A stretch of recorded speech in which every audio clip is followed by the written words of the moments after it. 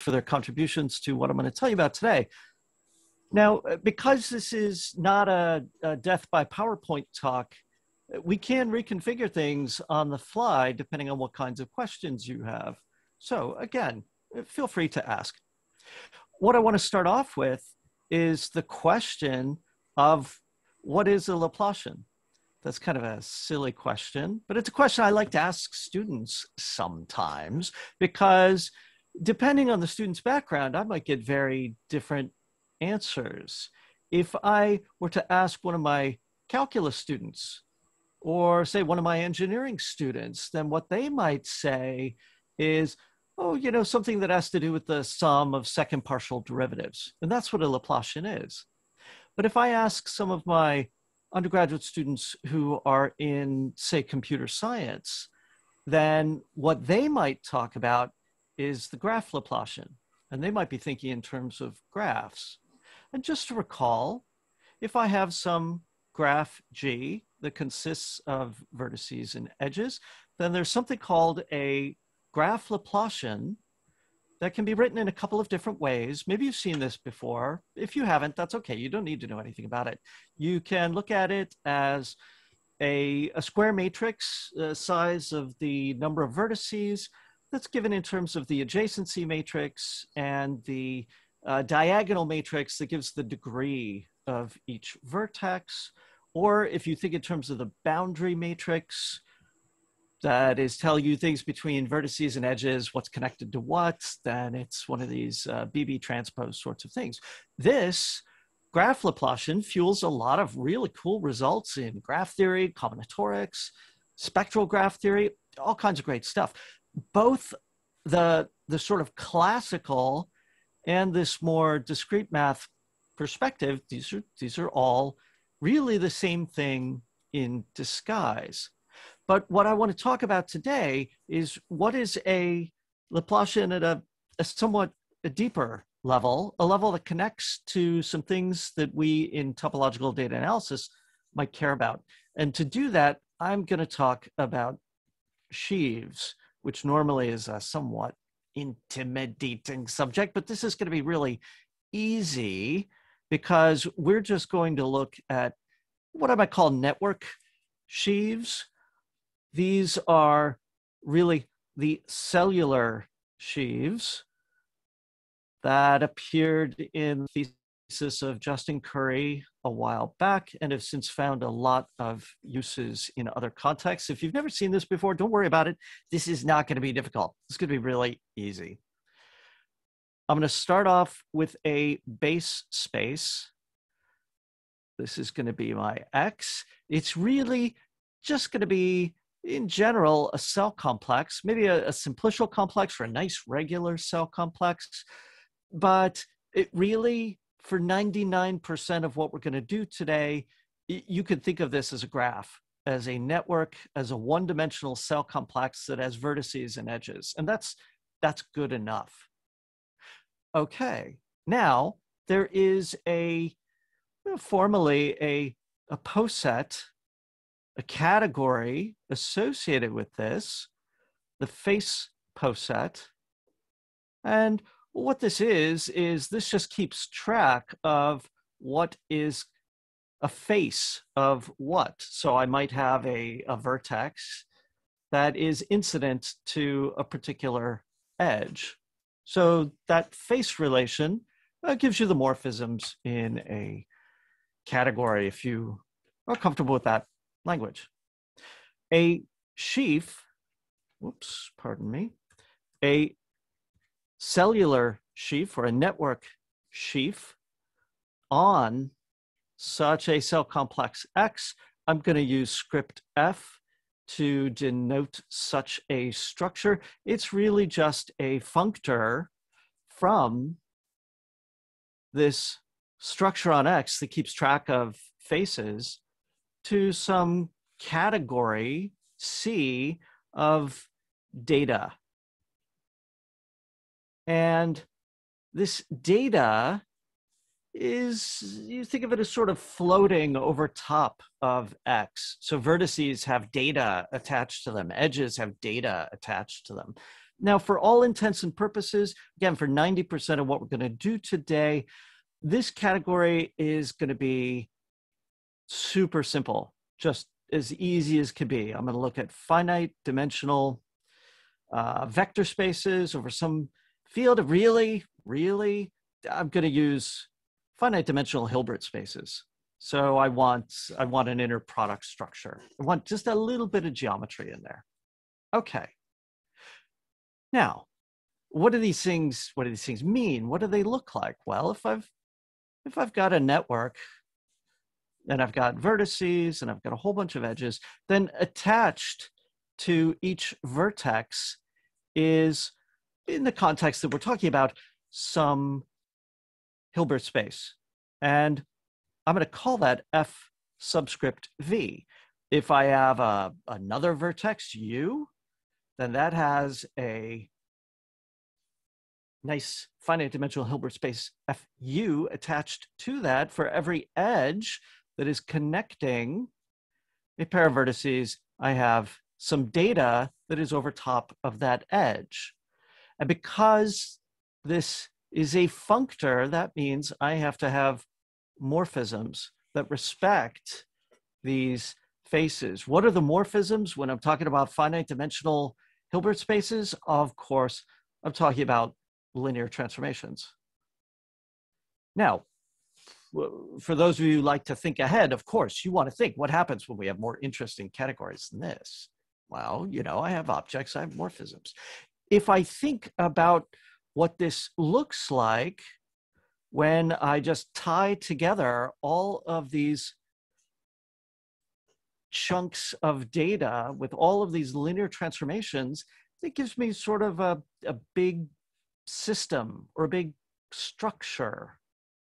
And that is what I mean by this sheaf. Now, if you're trained in classical sheaf theory, you're like, what is this? Doesn't look like a sheaf at all. Think about an open cover, finite number of sets, pass to the nerve, and then just push everything onto that nerve complex. And that's basically what you've got here. Can you do this with higher dimensions in the base space?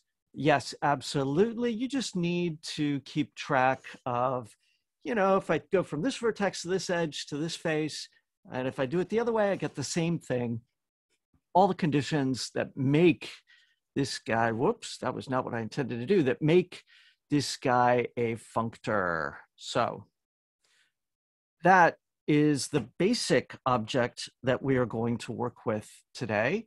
You might be wanting examples. I'll give some a little bit later, but there's some constructs that we're going to need before we can get to some fun examples. These are simple, but again, motivated by things that we do in classical sheaf theory.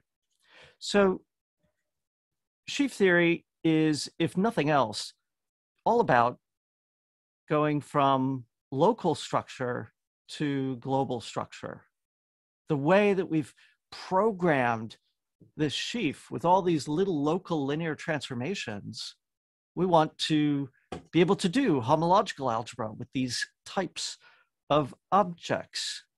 In particular, one thing that we care about very much are things called the global sections, denoted gamma of that sheaf. And what that consists of is choices of consistent local data. That is a terrible definition because I'm using words and not symbols. So what does this mean? Well, what I need to do is I need to pick for every vertex an element of the Hilbert space over that. And for every edge, I need to pick something here, some choice of data in the stalk, in that space over that edge. I need to do that for all the vertices, for all the edges, and everything needs to match up. That means that if I take this little piece of data right here and I send it and I take the corresponding piece of data here and I send it, they have to match, they have to agree, they have to land at the same place. And this has to happen everywhere, everywhere, everywhere across the entire structure. These global sections also are often denoted h upper 0 of f, or slightly more pedantically, h upper 0 of x with coefficients in f. This is the zero-dimensional sheaf cohomology, which, because our choice of data category is so nice, this is going to be really easy to define. Again, in contradistinction to typical sheaf theory, what we can do is build a cochain complex by taking C0 that consists of all the data over all the vertices, glom it together. I take C1, which is all the data over all the edges, glom it together. If I had higher dimensional cells, then I would keep going. And then the interesting part is, how do I relate these two with a coboundary operator? And the way that I do that is sort of the usual way that we do this sort of thing. The formula is less instructive than a simple picture where if I take the data over V and the data over U, and I look at those maps that come from the sheaf, which I don't think I gave those a name, but let's see. If we have an edge E and a vertex U and V, this is FE, then I think what I want to call these maps are FV is a face of E. That goes from the data over V to the data over E. That's just a linear transformation. On the other side, I've got U, which is on the boundary of E. And this map takes me from the data over U to the data over E. And then what the coboundary does when I apply it to a zero cochain, if I look at that on some edge E, then what have I got? Well, I have to look at what happens when I map things forward. I map things this way. I'm actually writing this wrong. I want to, no, I do want to keep that subscript there. Sorry. What I want to do is look at the difference between what happens when I map this from the left and then I map this from the right. As with anything else in algebraic topology, oh my gosh, I've got to come up with some way of deciding which is the positive and which is the negative. So as with defining a graph Laplacian in graph theory, you put orientations on everything and you prove in the end that the orientation doesn't matter. Okay, you can do this similarly in higher dimensions. You could do this similarly with a more interesting cell complex, keeping track of incidence numbers, things like that. And what that leads to is a definition of the sheaf cohomology, which is going to be the kernels mod the images, same as usual.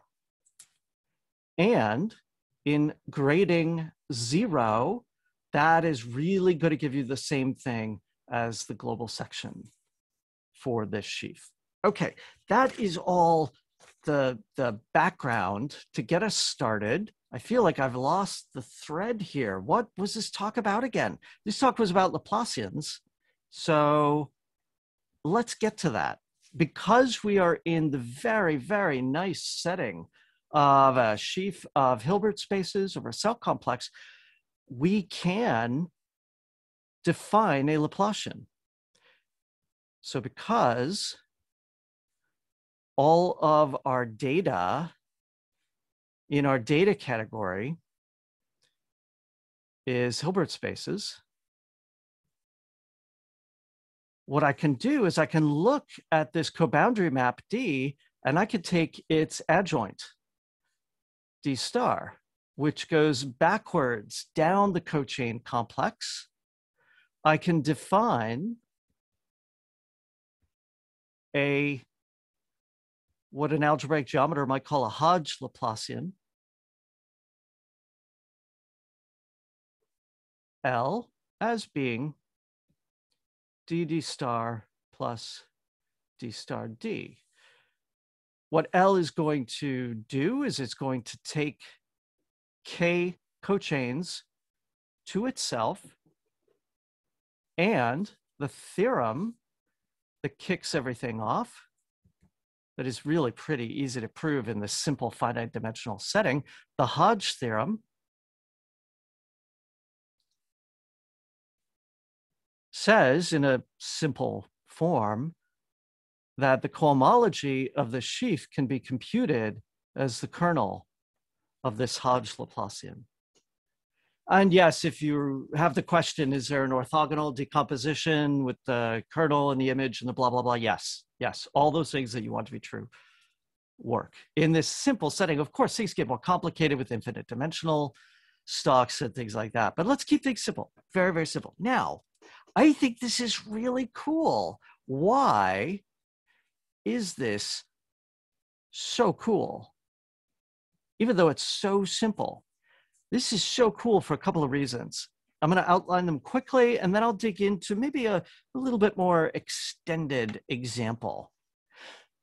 If I think about what this Laplacian could do, well, it can give me a norm on cochains. So if I talk about a cochain X, let's say it's a zero-dimensional cochain, and I define this using the inner product structure as the inner product of X with its Laplacian, then this gives me a distance to being a global section. So I could say, how far away am I from a zero cochain to be globally consistent? And the Laplacian gives a really easy way to do that and to prove that it has that property. What I can do with this Laplacian is I can take all of the work that's been done in spectral graph theory, which is just a huge industry in applied and computational mathematics, and I can lift it to questions of sheaves. We could talk about spectral sheaf theory.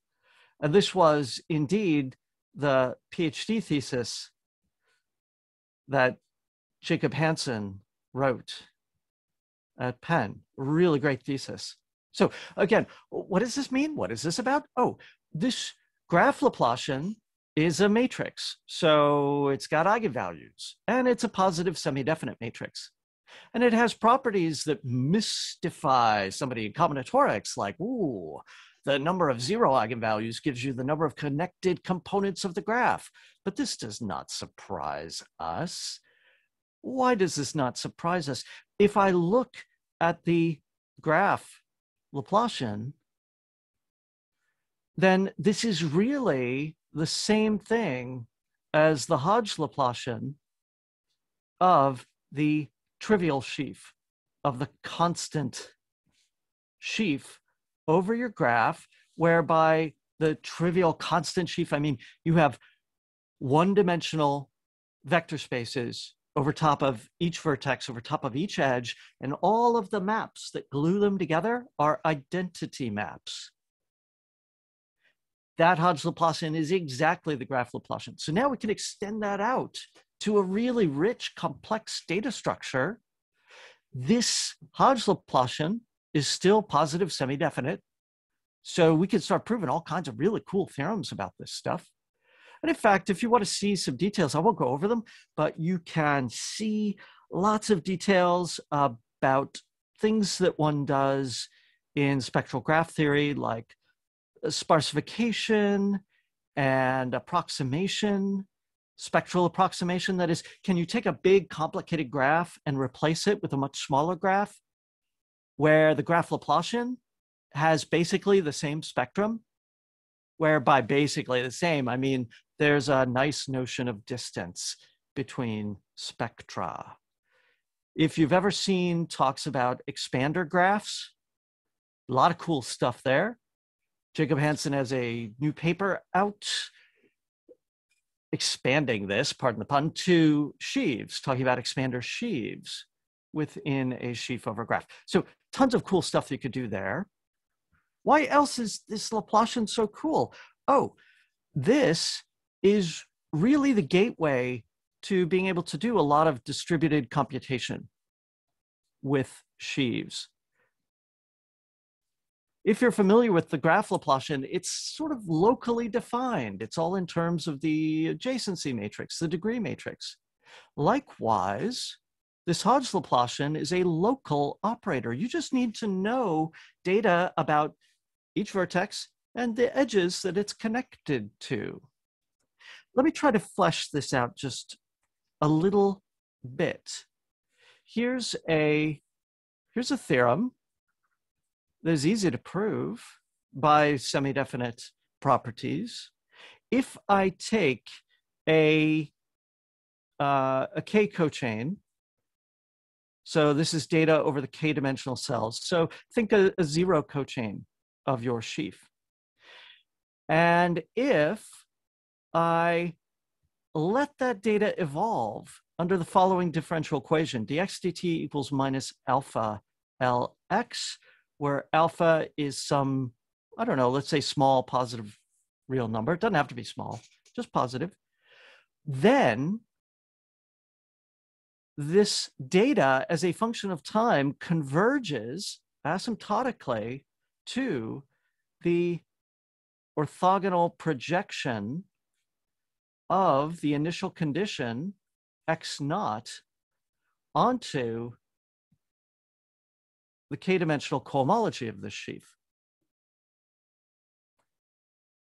Well, what does that mean?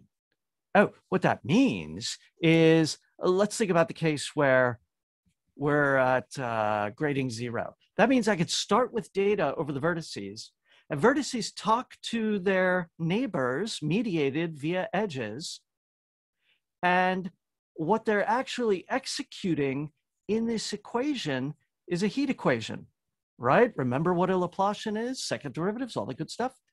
By flowing along this heat equation, this initial condition converges to a global section. And in fact, because it's orthogonal projection onto it, it converges to the closest global section. So if you have a bunch of inconsistent data in a system and you want to make it consistent, what you do is you flow by this heat equation and you will get to the closest consistent data distribution. I think that's very cool. I think that's very important. I think it's going to be important in a lot of different areas. For example, in optimization, there's so much that one can do with this. Let's consider the following setup. Let's say that you've got a graph G, vertices, edges, all that good stuff, and I've got a sheaf F on this graph. Again, a sheaf of finite dimensional vector spaces with bases, all that good stuff. But now, for each vertex, what I have is an optimization problem.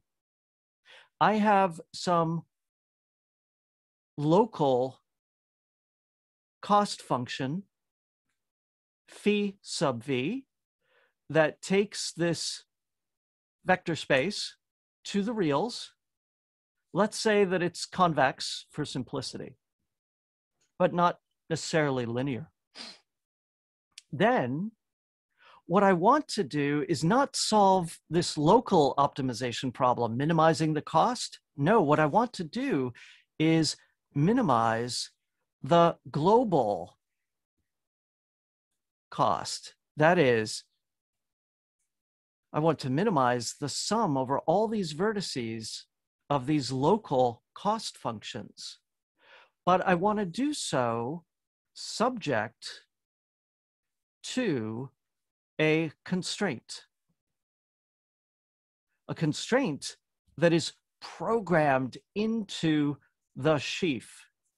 Namely, I want my choice of element in each vertex stock to together give me a global section. So I want to find the global section that minimizes the collective cost. So everyone's got their own little optimization problem, but you have to sort of reach out to your neighbors and make sure you're not messing with them too much. How do you do that? Well, to make a somewhat long story short, it's actually not all that long. What you can do is just classic methods from optimization theory. You can write down a Lagrangian using that data and some dual variables, lambda, and you could take this global cost function phi, and then I put in some quadratic elements using the Hodge Laplacian. Now, if you do optimization theory, if you teach optimization, this is totally standard. This is not bad. I'm not going to go through the details. I'm going to say, long story short, if you use the usual saddle point dynamics, if you use this Lagrangian and set up a primal dual system, then those dynamics will converge to the minima, to the optima under the KKT conditions, et cetera, optimization theory stuff. Don't worry about that. What is really interesting is that you've got this global constraint that is programmed in by the sheaf, but you can solve it using purely local operations. This is distributed optimization with a homological, cohomological constraint. These types of problems, I think, are just the beginning of what one might say is an extension of linear programming to homological programming. This is just one very, very short and, incomplete example of how to use that Laplacian in an optimization setting. Okay, so that's a quick run through of four different things, four different ideas why I think that this Hodge Laplacian for sheaves is really, really cool, even though we're just working with finite dimensional vector spaces, nothing all that fancy. Okay, now what I'd like to do is one more example. And now that we've sort of gotten a bunch of definitions and things under our belts, I want to do an example that we can go into depth a little bit more. This is some newer work, again, with Jakob Hansen, that may be appearing in a SIAM journal near you sometime in the future. This is an application to social networks, and in particular to opinions over social networks, a timely topic. Let me talk a little bit about the history of what is really a pretty huge field. There was some fundamental work done by Taylor in the 1970s that went as follows. He said, let's say you have a graph, G, that is modeling a social network. Nodes are people, edges are pairwise communication links or friendships between people. And what we're going to do is discuss some topic. And each person has an opinion on this topic. And these opinions are real valued. So if I have some vertex V, then X sub V is going to be a real number, and maybe it's positive, and maybe it's negative, and maybe it's really, really close to zero. To make this concrete without getting into politics, consider my tie. I love this tie. I chose this tie especially for today's talk. I like it so much. Most people like this tie. Not everybody likes this tie. I like it very much. You have your own opinion about it. Now, that opinion might change over time. Maybe if you talk to everyone around you and they say, man, that was a great tie, then maybe you're inclined to like it more. Maybe you're inclined to like it less. I don't know. It depends on how contrarian you are. But in Taylor's work, what he said was, let's assume that people influence each other over the edges of this graph. And what he did was he set up the heat equation that I have already written down earlier, where this Laplacian is the graph Laplacian. And with that graph Laplacian, what he proved is that x of t converges asymptotically to a constant. This is a state where everybody has the exact same opinion about the topic. This is a classic consensus result.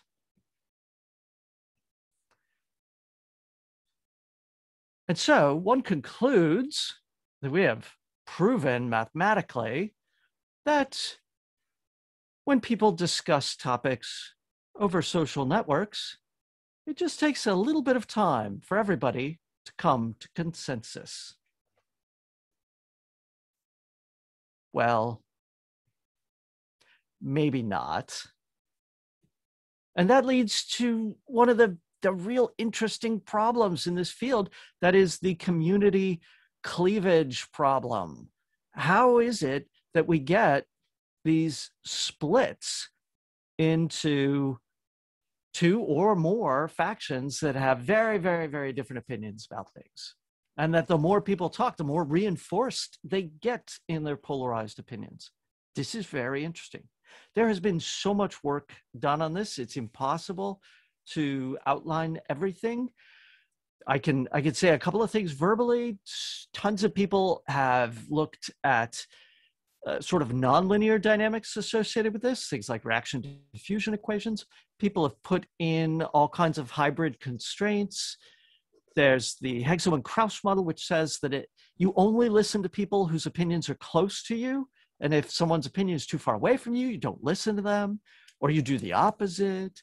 There's all kinds of things you could put in here. What I would like to proffer is a different model that is, I think, simpler than a lot of stuff out there once you're comfortable with some network sheaves, and for which the tools that we've been discussing have some import.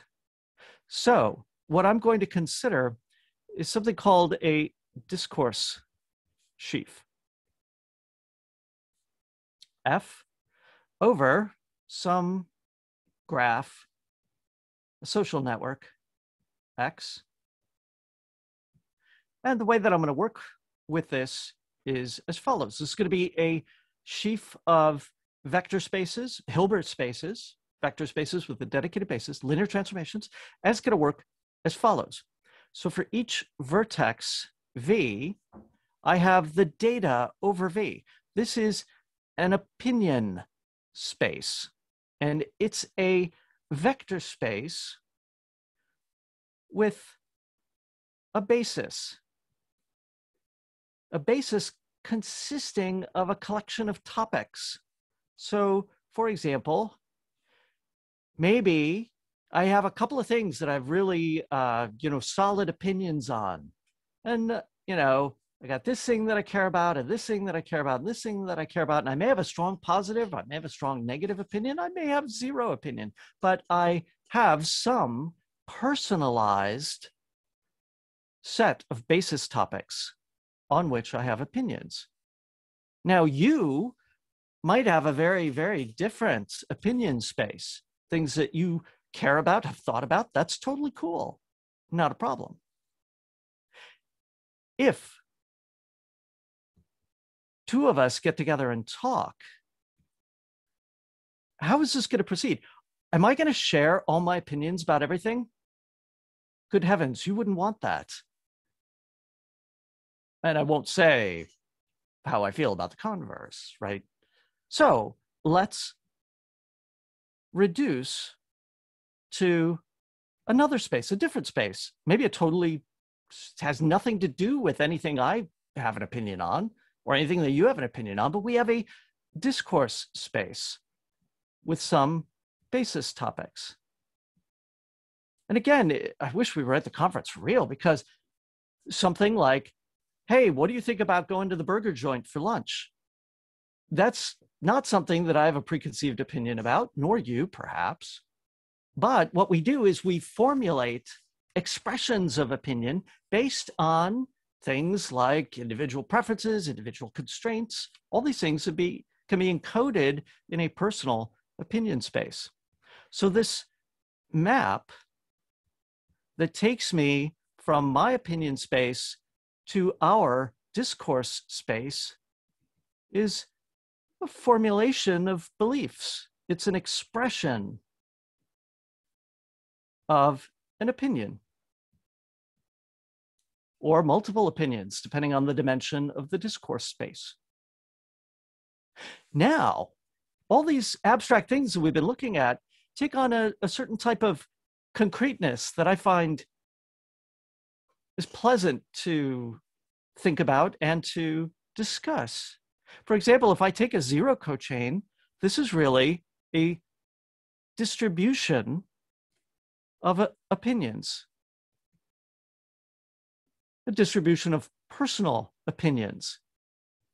If I take a one cochain, then this is some sort of expressed opinion distribution, where the former is private, the latter is public. Interesting. What does a global section look like?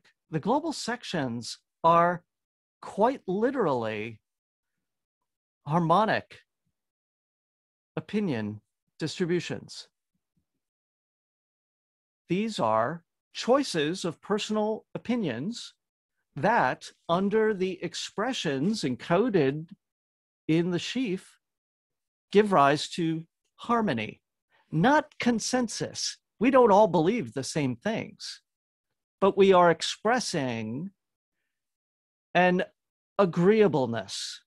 Yes, I think that's good, about the topics that are open for discussion. And I think that this setup is a really good example for how sheaves work. Even these very, very stupid, simple cellular sheaves. Why? Because you can really program these things to do all kinds of interesting stuff. Right? These maps are personal and they're controlled. These maps can exaggerate.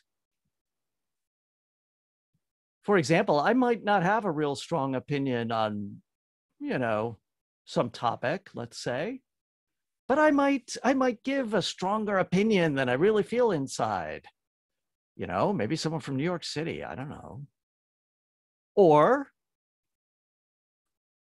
you can lie. I might believe one thing, and maybe we're talking exactly about the thing that I have a personal opinion on, but instead of sharing that opinion, I'm just going to slap a minus sign in front of it and say the opposite. And I can do so selectively.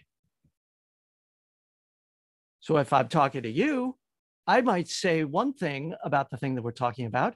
If I'm talking to you, we might be talking about the exact same topic, and I might say something totally different.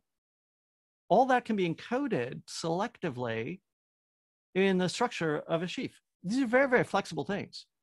Now, these are situations that people have discussed in the literature in the classic setting, but it's very futzy. It's very hard to get the program to work.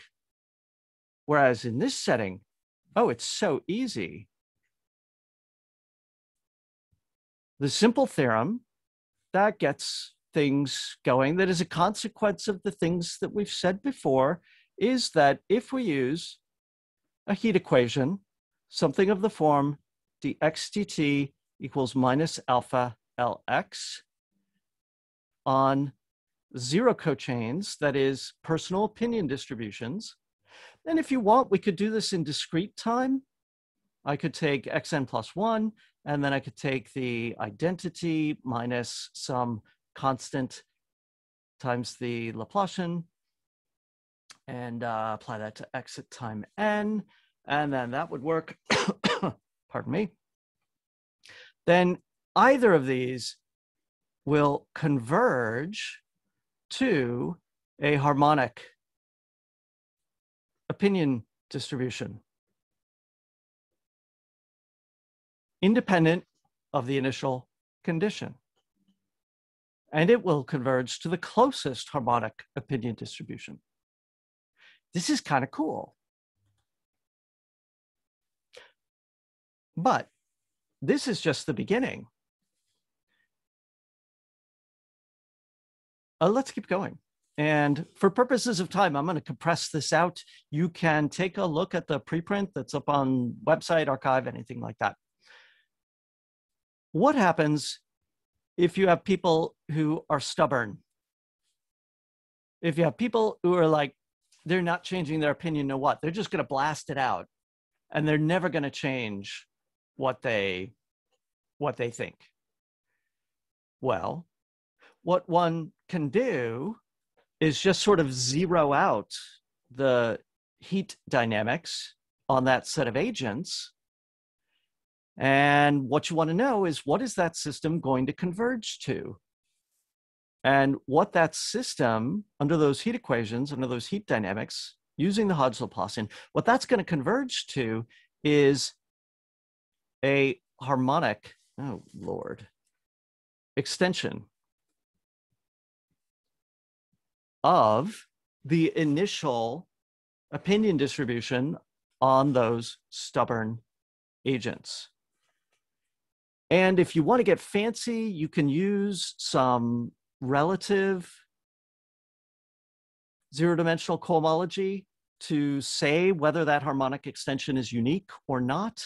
I'm afraid you're going to have to see the paper for details on that.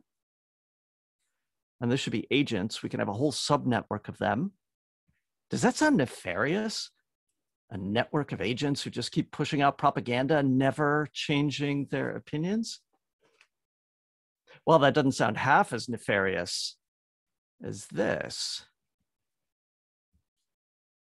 What happens if we start doing some classic control theory?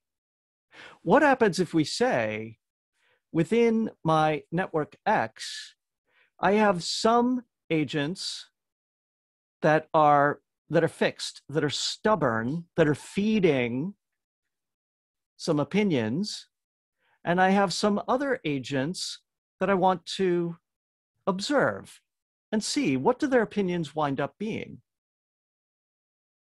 This translates to a classic controllability, observability problem in control theory. And the obstruction to observability or controllability is going to be this relative H naught. Knowing something about these two cohomology groups tells you about whether you can feed certain opinion inputs and drive the observers to have fixed opinions in a harmonic extension. This is very cool. It sounds very creepy. In practice, I don't think this would work so well. you actually have to know a whole lot about this system to be able to make this work. And I don't think that's realistic, but I think it is worth thinking about. But I think that all of this is relatively fanciful and unrealistic. Why? Because I've set this stuff up for you, but look, do you really think that if we get all of us together and start talking politics, that communication is going to cause us to change our opinions and we're all going to wind up eventually expressing agreement? I don't think so. I think what's going to happen is that over time, we're going to change our expressions of our opinions while keeping our personal opinions relatively fixed.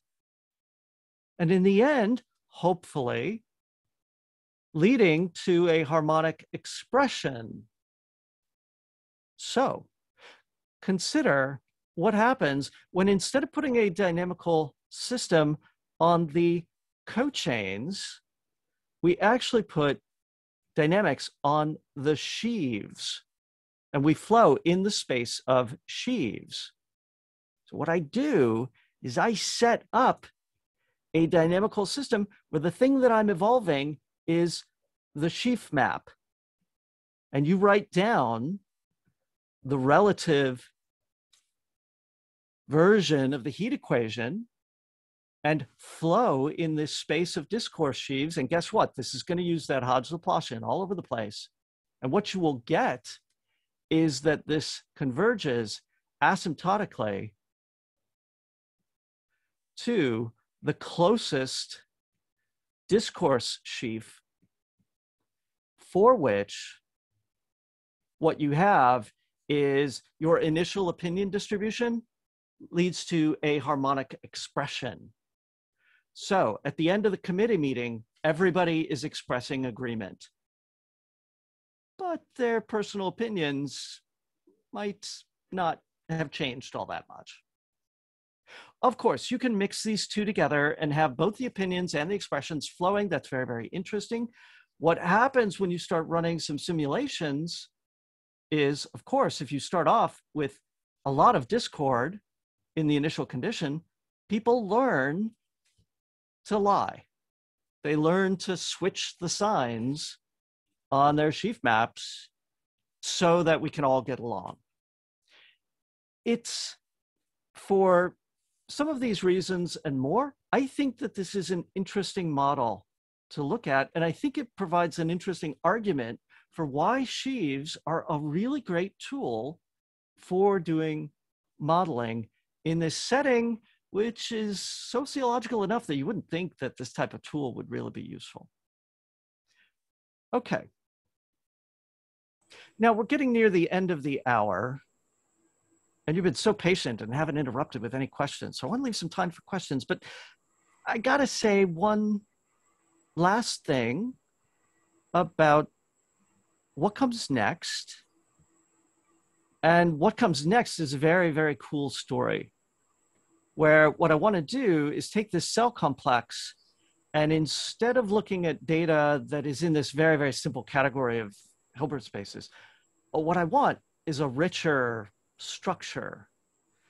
And so together with Hans Riess, what we have done is repeated a lot of this story for a category of lattices and connections. This is going to be impossible to explain in detail. There is a preprint out. It's up in the archive. If you've not seen lattices before, lattices consist of a set and then two operations, join and meet. If you want to think about a collection of subsets of a set and union and intersection, that's cool. If you want to think about a post set and max and min, least upper bound, greatest lower bound, that's cool. All these types of things.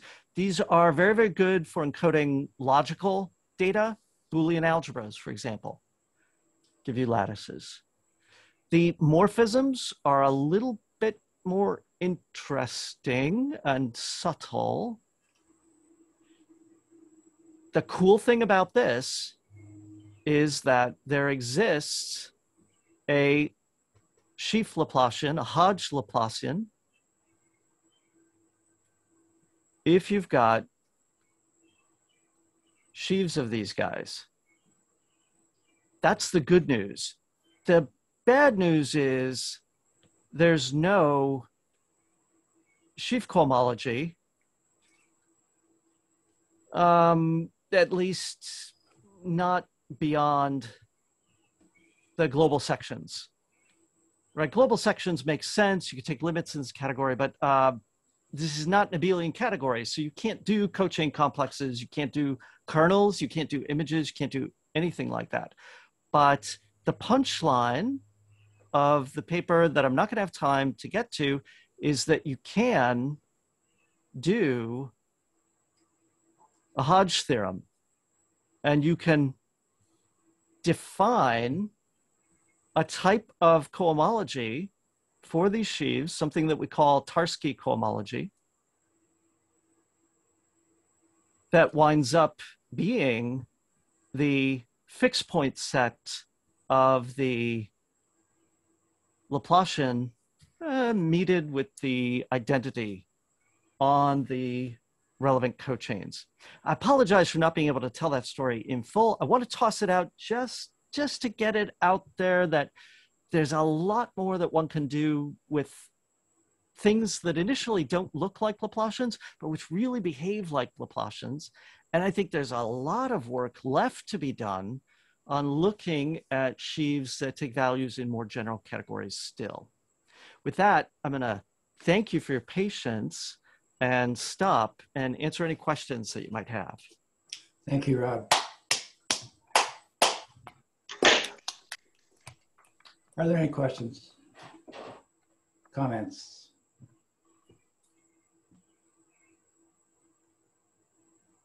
Trevor Karn, you have to turn your mic on maybe.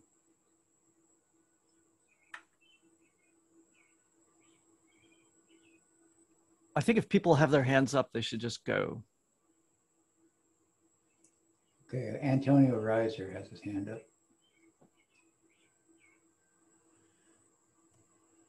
George York Essel also has his hand up. I kind of want Antonio to go first because I saw his hand first. I don't want to be rude. I don't know if he has audio problems.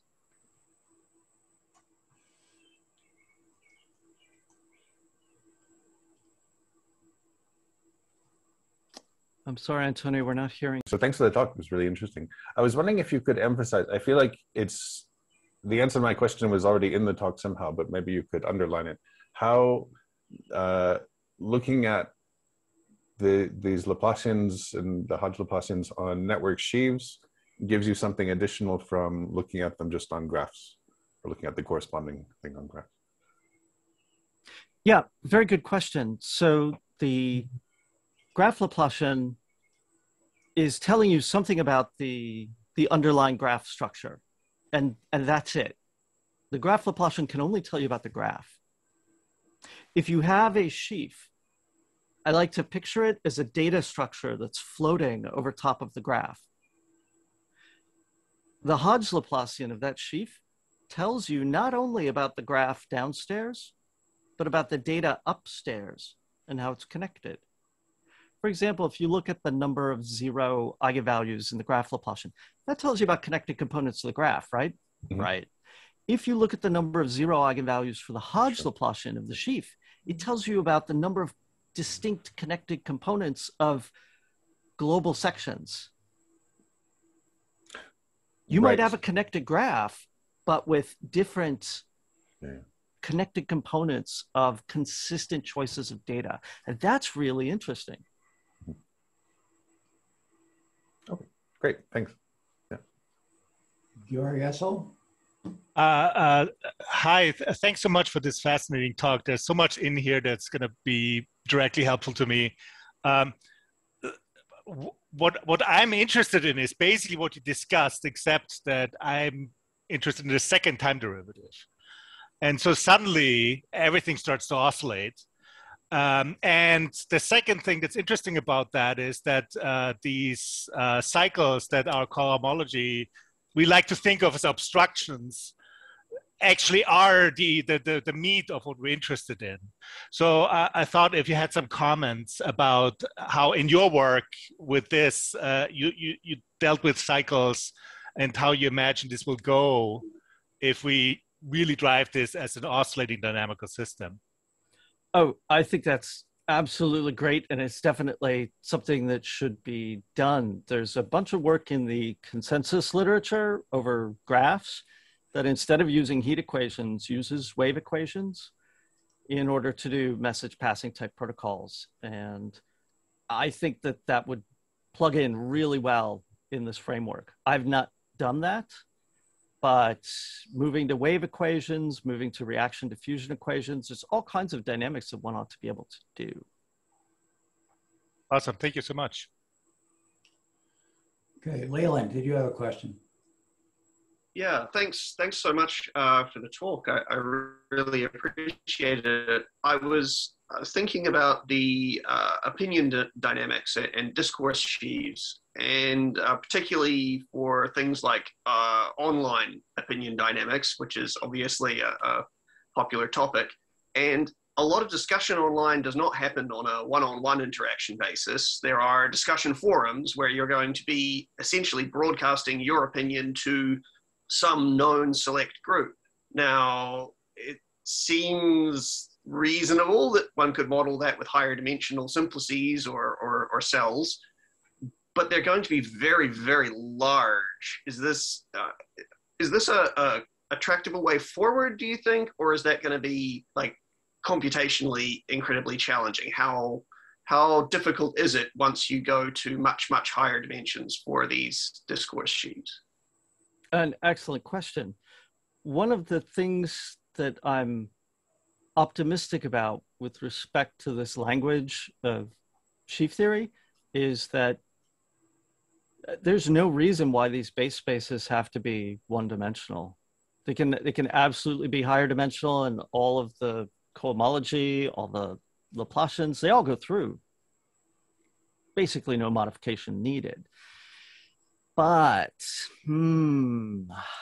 I don't think it's straightforward to get this to work with realistic opinion dynamics where you've got subgroups that are talking. Because if you look at what the sheaf condition means, what it means is that, you know, to get a global section, you really only need to know the pairwise interaction. The sheaf condition imposes agreement on all the higher order interactions. That makes me a little nervous, and it makes me wonder if there isn't room for something other than a true sheaf, something where you've got some mismatches on the higher dimensional stuff in order to account for the subtleties of interaction, where, you know, what we say in a group of 3 or 4 might be different than what we say when we are talking pairwise. That, I think, is a really interesting open question. I don't have a simple answer to it. Now, you were talking a little bit about the computational issues. Of course, you make the dimension high enough and everything's out the window. I think where software is at right now, we're able to do somewhat realistic things, but not Twitter level stuff. Not yet.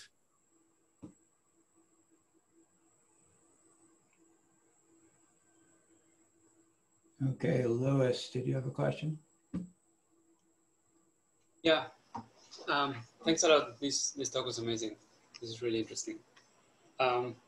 So part of my question was related to what you just said. I'd like to have a sheaf that is not really a sheaf, but it is up to some kind of errors that you control in some way. And I'm wondering if you have some idea of like how you want to control these errors exactly. Like maybe it's not the sheaf condition, it's the functor condition that is not satisfied exactly. Mm-hmm. Is there like an obvious way of how to control that? Like what it means to be kind of Yeah, I think that's really closely related to my answer to Leland's question. I think what one wants for realistic modeling is something that isn't a functor on the nose. And no, I don't know the right way to do that and to make that work. I bet there's a lot of interesting math to be done there. Right. And then I was wondering if you could try to make it like have some dynamic that given something that is not quite a functor fixes those problems, and you may learn something from that. I think that would be really cool. And then the other question is, what if your maps are not linear but are like differentiable or something? Can you approximate like a differentiable sheaf by linear ones or something like that? Oh, that is such a difficult place to work. Yeah, I mean, I'm dying. I want to use nonlinear maps, but that's really difficult to make it work. That's a tough one, I think. Thank you very much. Mm-hmm. Okay, Jesus Gonzalez, do you have a question? Yes, I do. Thank you very much for this great talk. I was wondering, you've already mentioned that sheaves of data carry some more information and interesting information than the ground simplicial complex, say. So I was wondering, since just going into the mood of discretizing classical mathematics, would it make any sense to use discrete Morse theory to try to study all these things that you've been talking about in this talk? Yeah, that's a great question. Of course, the expert in this is Vidit Nanda from Oxford. Together with him and Justin Curry, we have a paper from some years back that used discrete Morse theory to compute cellular sheaf cohomology. So yeah, that machinery works, and you can use that to get cellular sheaf cohomology. So the authors were, who were the authors? Yeah, so Justin Curry from Albany, and then myself, and then Vidit Nanda from Oxford. Mm-hmm. Thank you. Is there any more questions? Oh, there's one in the chat. There's two questions in the chat. The first of them is, your remark on optimization Lagrangian does not appear in your preprint on Tarski Laplacian. Can you give a reference? Yeah, let me, it's gonna take me a second to look this up, and then I'll pop it in the chat. So give me 60 seconds and I'll take care of you there. Okay, there's a second question. Any link between your work in quantum fields and D'Alembertian and Klein-Gordon equation? Ooh, that is out of my league. And it's hard for me to answer that while I am also looking up this paper. Darn it, where is it? I can't find it. Okay, so I'm gonna try and answer this. I can only do one thing at a time. Ooh, so I don't know enough quantum field theory to be able to say anything intelligent about this, but you know, if I think about the problems that we have with quantum computing, where, you know, you need a certain amount of qubits in order to make things work, and having more and more and more on a single machine is quite difficult. There are some works out there, there are some notions out there to do distributed quantum computing, where you link together a whole bunch of different machines with different numbers of qubits. But when you do that, you've got this data that is living in the appropriate Lie group, where the dimension is related to the number of qubits, then everybody's got a different Lie group sitting over top of them with different dimensions. And you want to be able to get them to agree on a computation that they've done.